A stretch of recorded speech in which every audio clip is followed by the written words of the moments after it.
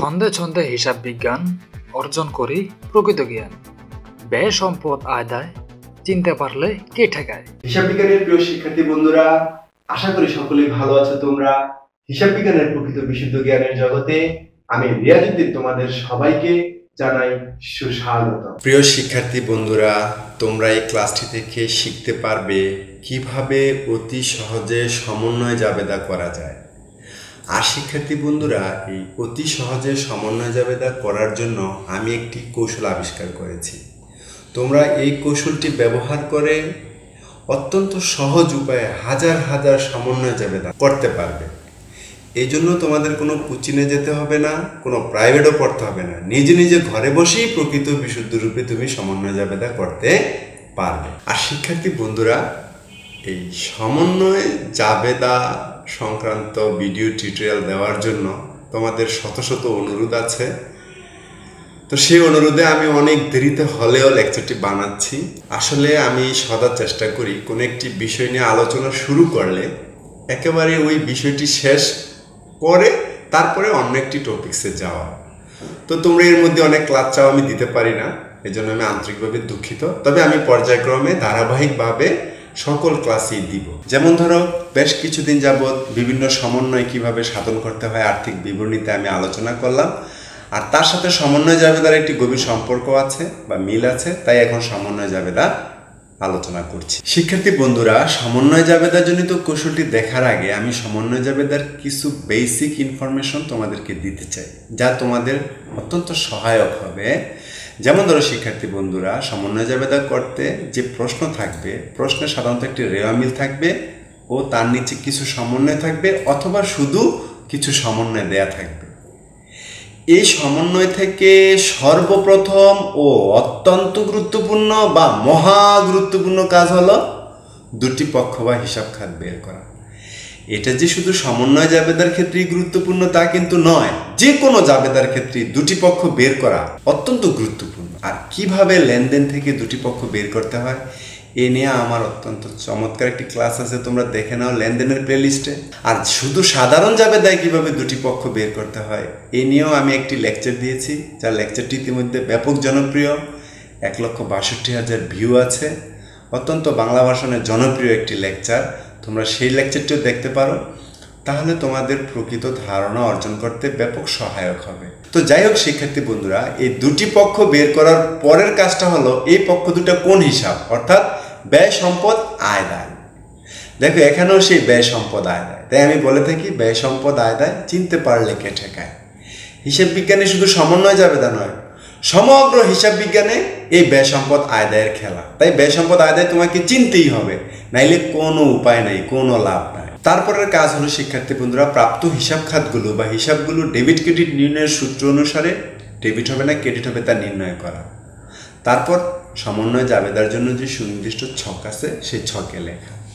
তো শিক্ষার্থী বন্ধুরা, এখানে কিন্তু মোটামুটি 3টা কাজ অনেক গুরুত্বপূর্ণ, তার মধ্যে এটা মহা গুরুত্বপূর্ণ, কিভাবে দুটি পক্ষ বের করতে হয়। তাহলে চলো আমি দেখাই এই সম্পূর্ণ প্রক্রিয়াটি একটি চিত্রের সাহায্যে। এই যে শিক্ষার্থী বন্ধুরা, প্রতিটি সমন্বয়কে আমরা সর্বপ্রথম সংশ্লিষ্ট পক্ষের সাথে যোগ করব অথবা বিয়োগ করব। এই সংশ্লিষ্ট পক্ষের সাথে কোন সমন্বয়টা যোগ হবে আর কোন সমন্বয়টা বিয়োগ হবে আমার চ্যানেলের সমন্বয়ের যে প্লেলিস্টটা আছে তোমরা দেখো, তাহলে একেবারে তোমাদের কাছে বিষয়টা সহজ হয়ে যাবে। তাহলে শিক্ষার্থী বন্ধুরা, এই সংশ্লিষ্ট পক্ষের সাথে যোগ বিয়োগ করলেই কিন্তু আমরা দুটি পক্ষ পেয়ে যাব।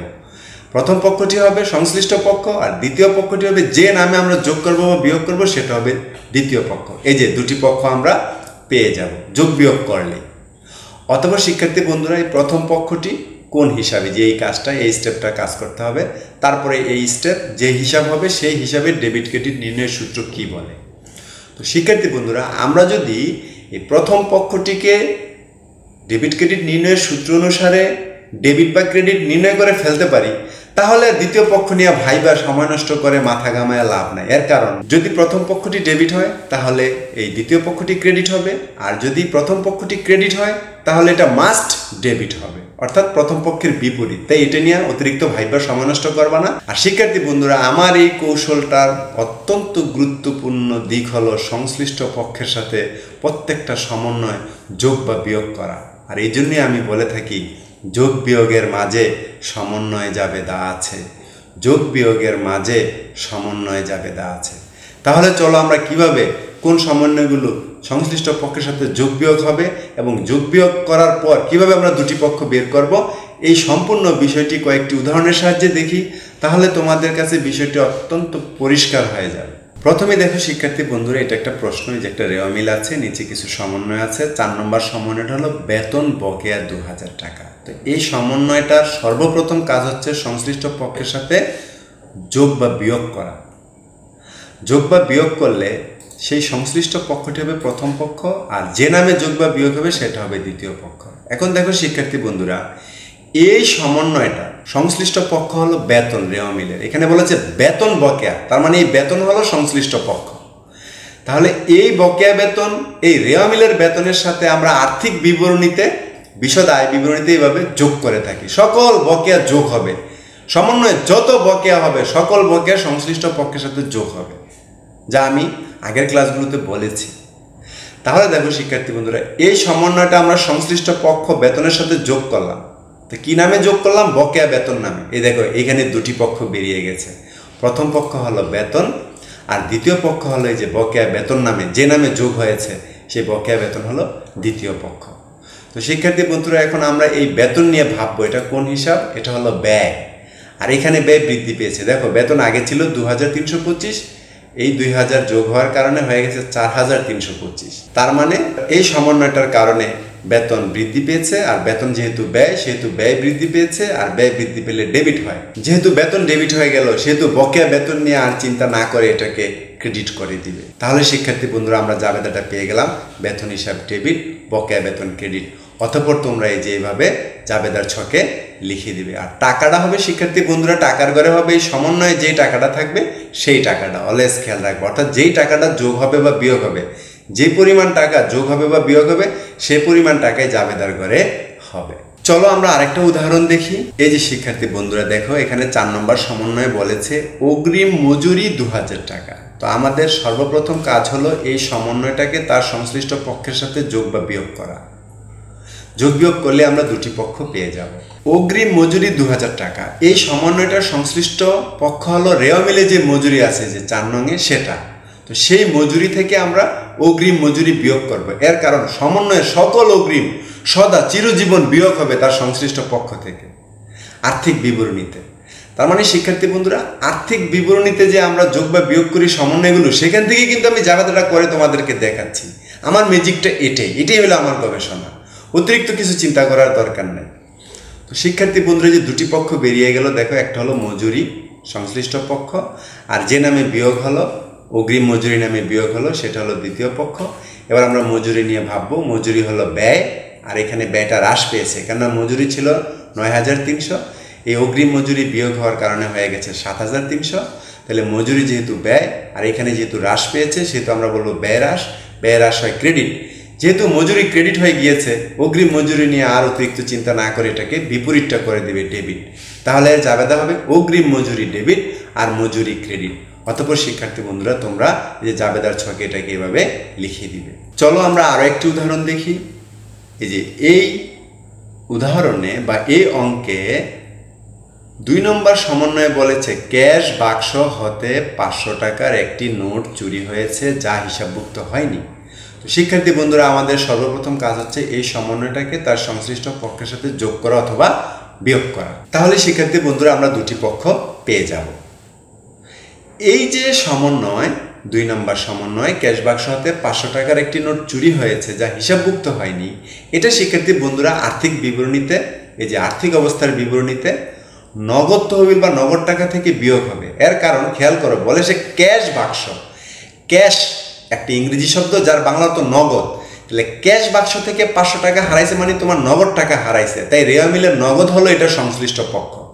যেহেতু হারিয়ে গিয়েছে তার মানে কমে গিয়েছে, তাহলে কমলে বিয়োগ হয়, তাই আমি বিয়োগ করেছি। চুরিজনিত ক্ষতি, যাকে আমরা এক কথায় বলবো বিবিধ ক্ষতি।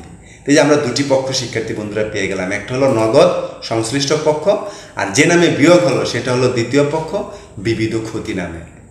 এবার আমরা এই প্রথম পক্ষ নিয়ে ভাববো, এটা সম্পদ, আর যেহেতু নগদ টাকা চুরি হয়েছে সেহেতু সম্পদ কমে গেছে, সম্পদ কমলে ক্রেডিট হয়।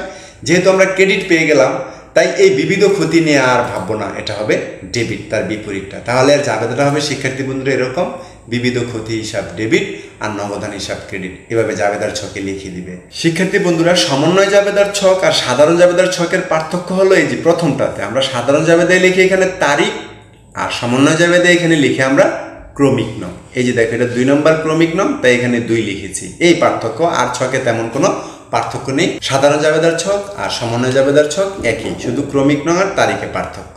চলো শিক্ষার্থী বন্ধুরা আমরা আরো একটি উদাহরণ দেখি। এই যে দেখো 3 নম্বর সমন্বয় বলেছে বিনামূল্যে 1000 টাকার পণ্য বিতরণ যা লিপিবদ্ধ করা হয়নি। এই সমন্বয়টি সর্বপ্রথম আমরা সংশ্লিষ্ট পক্ষের সাথে যোগ করব অথবা বিয়োগ করব, যোগ বিয়োগ করলে আমরা দুটি পক্ষ পেয়ে যাব। আর শিক্ষার্থী বন্ধুরা এই সমন্বয়টি দেখো, এই যে সমাধান হলো এটা, বিশদ আয় বিবরণীতে ক্রয় থেকে বিনামূল্যে পণ্য বিতরণ নামে বাদ যাবে, অর্থাৎ এক কথায় বিজ্ঞাপন নামে বাদ যাবে। তো আমি একটু ব্যাখ্যা করি, খেয়াল করো। বিনামূল্যে 1000 টাকার পণ্য বিতরণ করছো, অর্থাৎ তুমি বিক্রয় করো নাই, তুমি এভাবে পণ্য বিলাইছো। এই যে শিক্ষার্থী বন্ধুরা পণ্যের অপর নাম হলো ক্রয়, তাই ক্রয় কমে গিয়েছে, এই জন্য আমরা ক্রয় থেকে এটাকে বিয়োগ করব। আর যেহেতু বিনামূল্যে বিতরণ করা হয়েছে, এটা এক ধরনের অ্যাডভার্টাইজমেন্ট, তার মানে বিজ্ঞাপন বেড়ে গেছে, অর্থাৎ এটা হলো বিজ্ঞাপন। তাহলে এই যে সংশ্লিষ্ট পক্ষ হলো ক্রয়, এটা হলো প্রথম পক্ষ, আর যে নামে বিয়োগ হলো অর্থাৎ বিজ্ঞাপন নামে, এটা হলো দ্বিতীয় পক্ষ। তো শিক্ষার্থী বন্ধুরা আমরা প্রথম পক্ষটি নিয়ে ভাববো। ক্রয় হলো ব্যয়, এখানে হ্রাস পেয়েছে, কেননা পণ্য বিলানোর কারণে ক্রয় কমে গিয়েছে, যেহেতু ব্যয় হ্রাস সেহেতু এটা ক্রেডিট হবে। আর ক্রয় যেহেতু ক্রেডিট হয়ে গেল, বিজ্ঞাপন নিয়ে আর অতিরিক্ত চিন্তা করার দরকার নেই, এটা ডেবিট হয়ে যাবে অটোমেটিকলি, বিপরীতটা। তো এর জাবেদা হলো শিক্ষার্থী বন্ধুরা পেয়ে গেলাম আমরা বিজ্ঞাপন হিসাব ডেবিট, ক্রয় হিসাব ক্রেডিট, অথবা তোমরা যে জাবেদার ছক কিভাবে লিখে দিবে। চলো আরো একটি উদাহরণ দেখা যাক। শিক্ষার্থী বন্ধুরা দেখো এখানে 3 নম্বর আইটেম, যন্ত্রপাতির সংস্থাপন ব্যয় 2000 টাকা মজুরির অন্তর্ভুক্ত রয়েছে বা অন্তর্ভুক্ত করা হয়েছে। তো জাবেদা করার জন্য সর্বপ্রথম কাজ এর সংশ্লিষ্ট পক্ষের সাথে যোগ বা বিয়োগ করা, যোগ বিয়োগ করলে আমরা দুটি পক্ষ পেয়ে যাব। এই সমন্বয়টি শিক্ষার্থী বন্ধুরা বিশদ আয় বিবরণীতে মজুরি থেকে যন্ত্রপাতির সংস্থাপন ব্যয় নামে বিয়োগ হবে, অর্থাৎ এই সমন্বয়টার সংশ্লিষ্ট পক্ষ হলো এখানে মজুরি। তো এর কারণ হলো একটু খেয়াল করো, বলেছে যে যন্ত্রপাতির সংস্থাপন ব্যয় 2000 টাকা।